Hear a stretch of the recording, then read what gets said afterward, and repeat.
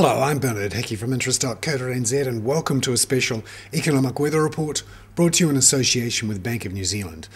Today we look at the announcement from Fitch Ratings that it has cut New Zealand's sovereign credit rating to AA from AA+. That's a one-notch downgrade and the first cut in New Zealand's sovereign credit rating in 13 years.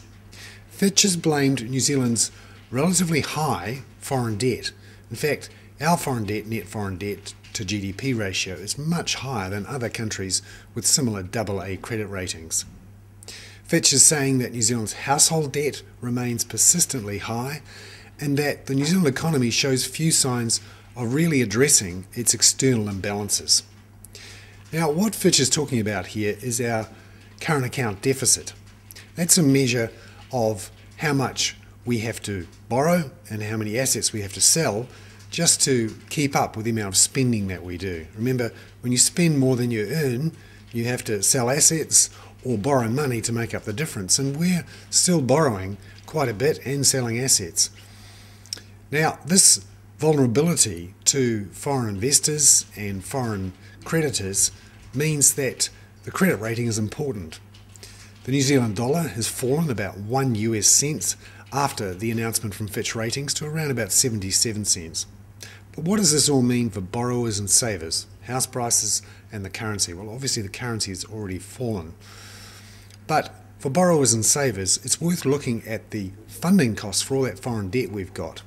Now, some economists say that this downgrade could marginally increase the funding costs that our banks have to pay on the foreign debt, and that this could eventually be passed on in the form of higher interest rates for borrowing, and not necessarily for saving, which would be obviously more expensive.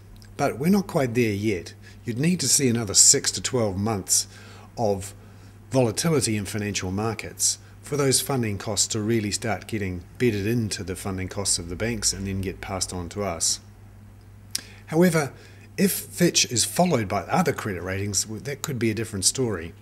Remember, Fitch is the lower ranked of the three big international credit ratings agencies. The big two are Standard & Poor's and Moody's.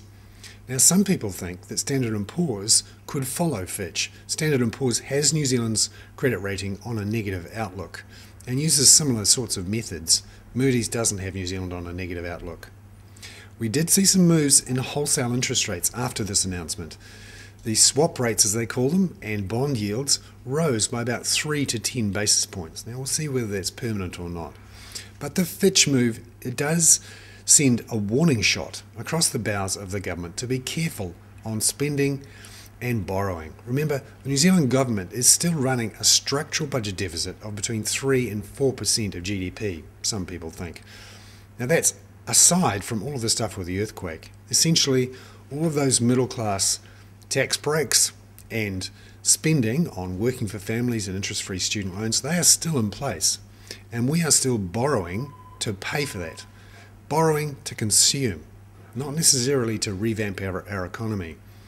The Fitch rating downgrade should prove as a warning that New Zealand still needs more economic reform, more ways to improve our savings rate, do less spending, and invest more in infrastructure and future production, particularly of exports.